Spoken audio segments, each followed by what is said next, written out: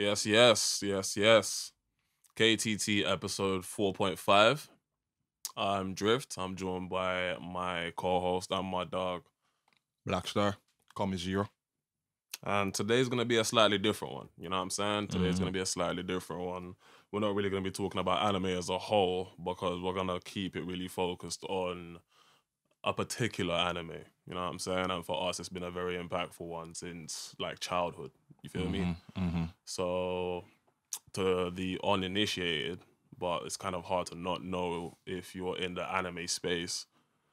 Akira Toriyama has passed away on March 1st. That is the creator of Dragon Ball, Dragon Ball Z, and basically like, I mean, the OG of all of that to people like me. You feel me? Like shonen. You feel me? So today we're just gonna have a little discussion about what Dragon Ball meant to us individually. You know what I'm saying? Yeah. And just kind of have a discussion about his work and the impact that it's had on not just us, but others. You feel me? So I'm going to let my dog Xero take hold of the discussion. You feel me? So yeah, obviously, sad news. Toriyama passing away. He was only 68.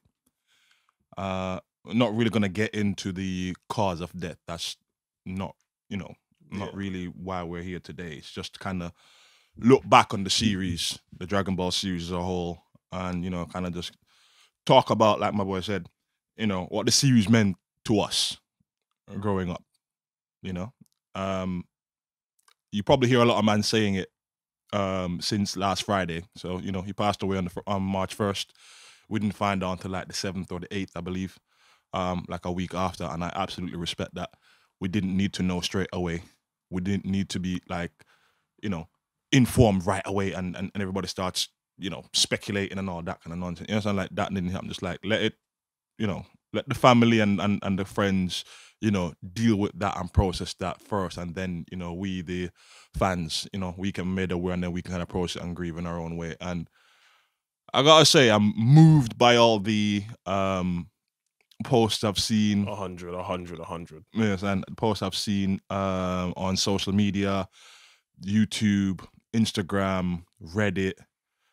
Like, I've really seen a community of people come together to like celebrate the life of this man. You know what I'm saying? Like, it really has been humbling. Like, really has been humbling. I'm like, it's not just me. Not just us. You feel Not me? just us. Definitely not just me. Not just us, bro. Definitely not just us, man. You know what I'm saying? Because you can see a whole community of people hurting right now. The whole planet. You get me? A whole planet. I'm not trying to like make it sound like, he's bigger than he actually is, but fam,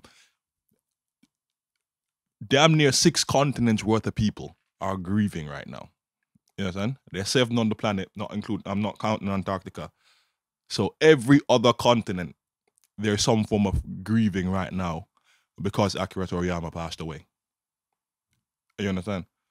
And to the people who have seen like fans of Dragon Ball grieving and like being confused as to why like there's been so much of it on social media, hey, look, fuck you. You know what I'm saying? You don't really need to understand why it's impacted like the fan base the way it has type shit. You feel me? Because I have seen like dickheaded comments here and there regarding it, but obviously, like, of course, we aren't really trying to focus on that.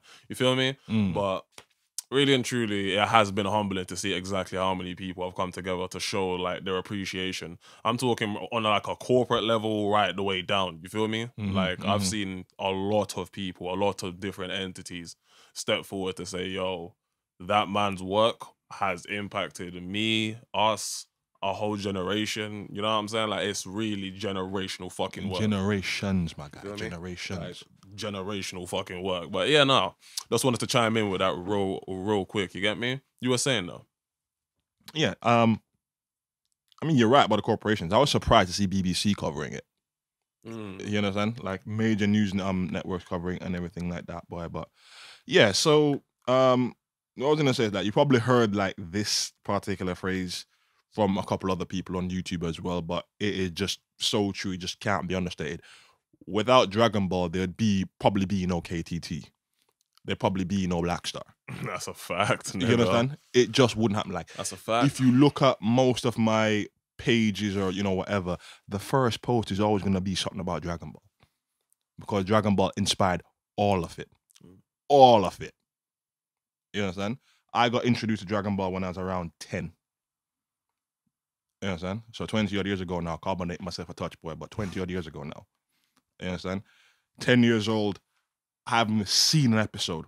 You understand? The kids just come to school and everybody's talking about this show, Dragon Ball. You understand? And I'm hearing all this stuff about like them firing like lasers out their hands and flying. Like, I ain't never seen nothing like that in my life. You understand? So I'm sticking close and I'm listening to what they're saying, and you know, everybody's drawing it and stuff like that. You know, so that's kind of where my interest in like art and drawing also stem from. Dragon Ball. Used to draw that shit when we were children, you know what I'm saying? I'm not lying. Like, the first drawings I ever started to produce were drawings of Dragon Ball Z. Dragon Ball. You know what I'm saying? Like, drawings of Dragon Ball Z. I am not lying. But again, me chiming in. Continue. Yeah, no, I mean, feel free, brother. You probably already see, you probably seen you know, pictures online for like Super Saiyan 6 or whatever. You understand? And all that would be was just like some Super Saiyan 3 with like a page full of hair. All of that. You remember them? Like all of that. Like, the entire page would be nothing but hair. You understand? Because the more powerful he gets, the longer his hair gets for some reason. Because it was fun to like do shit like that with Dragon Ball Z. You feel me? Because, hey, it was just fun to joke and imagine, like, if Super Saiyan 1, his hair turns like that, Super Saiyan 2, his hair turns like that, Super Saiyan 3, his hair gets super long.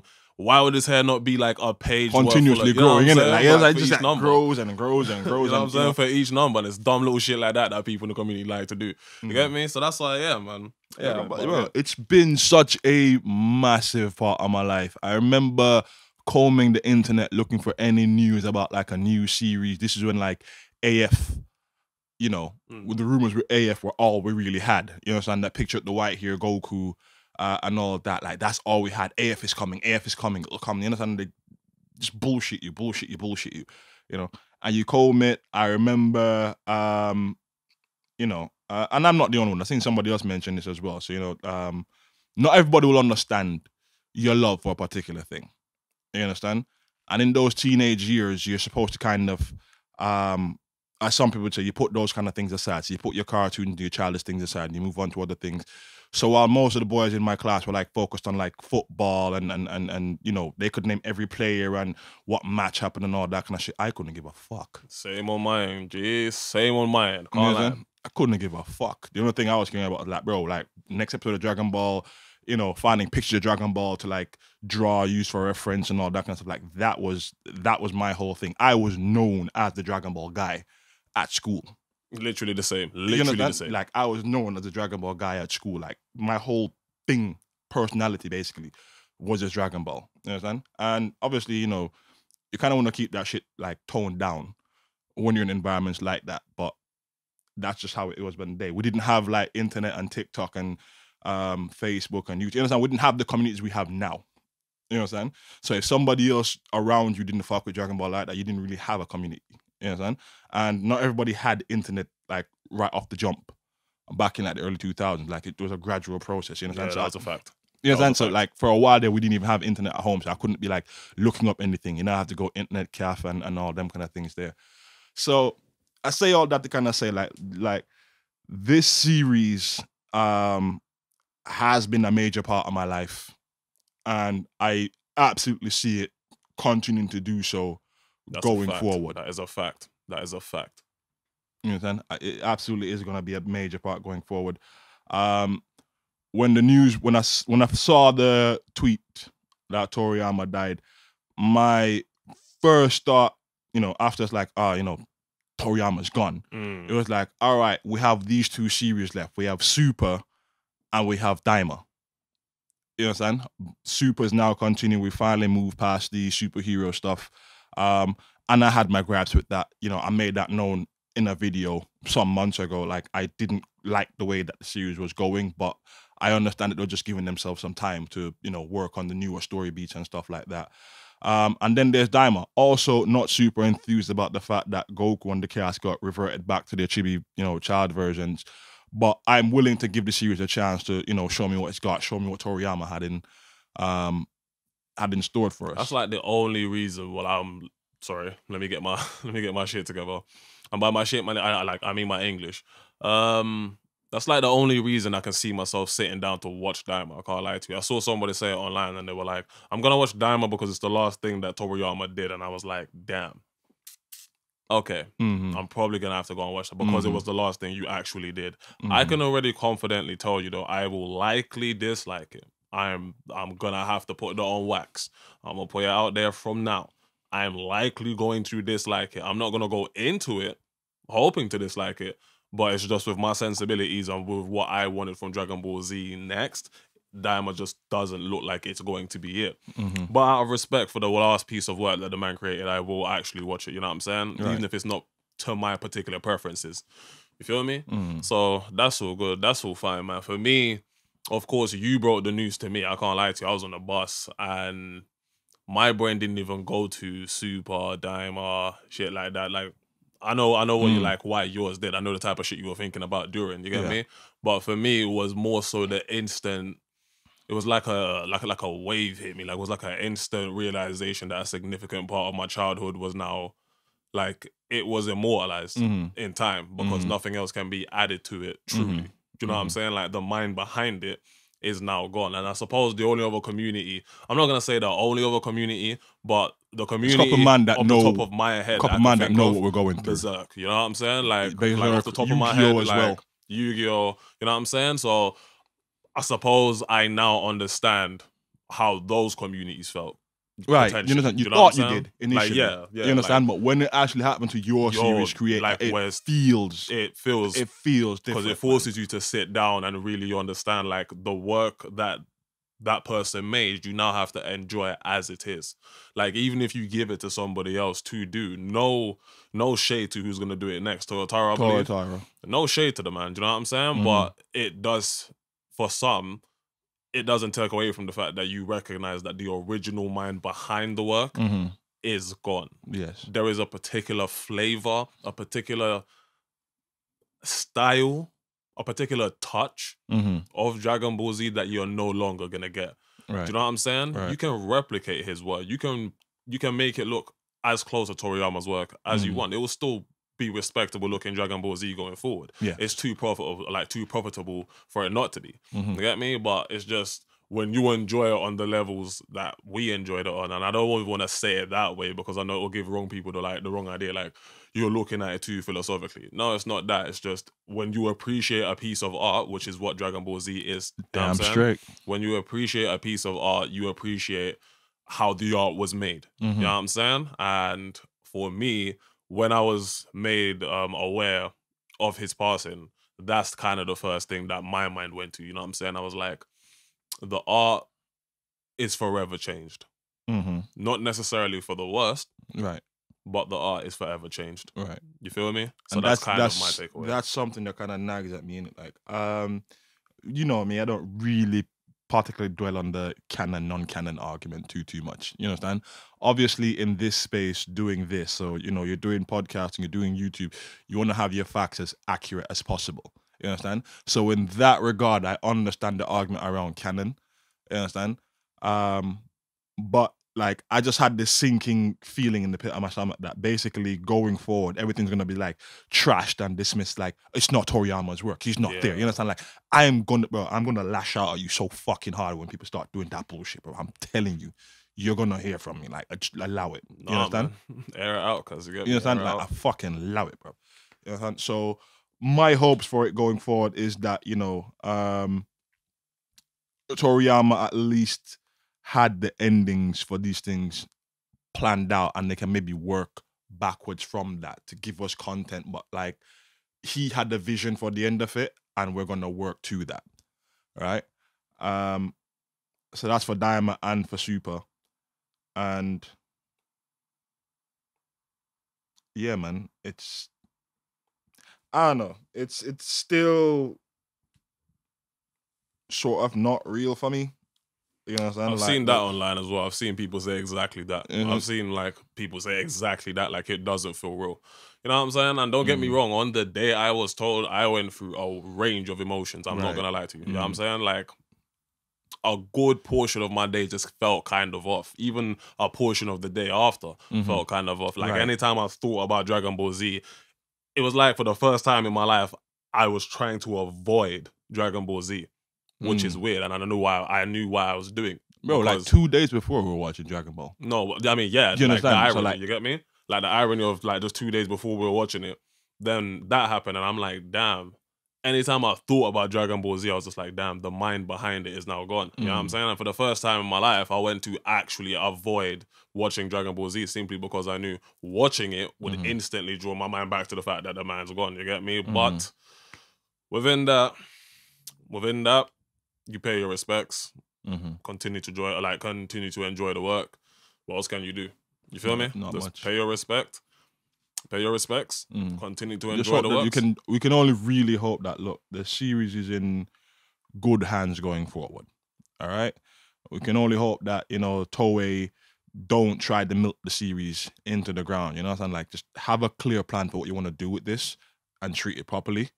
And I hope that Toyotaro has, like, full backing and support going forward to, like, develop his own creative ideas or whatever. I really have no idea how it's going to go with that. You understand? Like, a part of me wants to say, whatever we're doing in Super now, speaking specifically to Super, whatever we're doing in Super now, wrap it up and tie it into the end of Z. Just keep that intact. You understand? But at the same time, we've had almost, 10 years now, Dragon Ball Super. I don't feel like we can ever, neatly tie that into the end of Z. There's just so many differences already between where Goku, Vegeta, and crew were after the Buu fight versus where we are right now. Beast Gohan, Blue, Beerus, Whis, so many different things. So, I hope like whatever they have in store next, hopefully Toriyama oversaw some of that, signed off on a lot of it. Also hoping that Toyotaro was, had stuff like well ahead, and also that stuff got kind of like signed off by Toriyama, and then we'll take it from there. But yeah, no, just kind of wanted to just give my 2 cents on Toriyama passing, Akira Toriyama passing. Let me use his full name, be respectful. The series that he produced had such a huge and profound impact on my life. You know what I'm saying? I just had to say something. I had to just put it on wax, my thoughts and feelings and, my appreciation for what he has produced and what it means to me and a whole lot of other people around the world. And, thank you, Toriyama. You will be missed. In terms of values and like perspective and outlook, you literally gave birth to a whole generation of men. You know what I'm saying? Like a whole generation of men. Like you can look at Vegeta and understand as a man 2 things: the importance of your pride and the importance of understanding how much it can hold you back. And that's just one character from the show. Right. You feel me? There's so much. It's there's more than just surface level stuff. There's a lot you can extract from it. You feel me? But we won't let this go for too long. You get me, Reek? Because this isn't a full-fledged podcast. We really just wanted to sit down and have a discussion and celebrate the life that man has lived and the amount of lives that his work has impacted. You feel me? So, like my dog Xero said, Toriyama, Akira Toriyama, let me use his name, be respectful. Thank you. You will be missed. And to Toyotaro, I only hope that, like, don't let the pressures of holding up that franchise crush you, brother. You know what I'm saying? It's good enough. It will always be good enough. You feel me? Like, I know how toxic a community can get at times. Hold your head. Hold your head up high. You feel me? Hold your head up high. Not just him, but to every member of the community right now. And the Toriyama family as well. Deepest condolences. Like, deepest condolences. But with that, I feel like we've both said what we said. This is going to be KTT episode 4.5. I've been Drift. And I'm Xero. And until next time, we'll catch you on the next pod.